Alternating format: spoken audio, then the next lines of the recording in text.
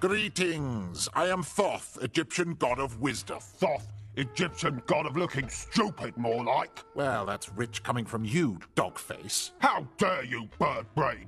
I am Anubis, Egyptian god of the dead. Look, let's be honest. Neither of us exactly lucked out in the looks department. Yes, true. Having a dog's head is so embarrassing. I can't resist sniffing people's bottoms. I know just how you guys feel.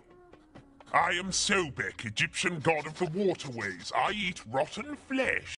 Ugh, your breath stinks. Why don't you brush your teeth? I've got hundreds of them. It would take forever. It's tough being an Egyptian god. Sure is. Poor us. You lot don't know you're born. I'm the Devourer. I prowl the afterlife eating the wicked. Ugh. And I get saddled with the nose of a crocodile, the head of a lion, and a hippo's bum.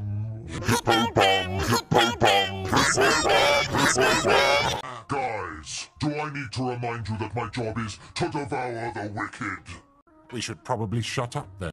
That would be wise. Well, I am the god of wisdom. Sorry, the wicked give me terrible wind.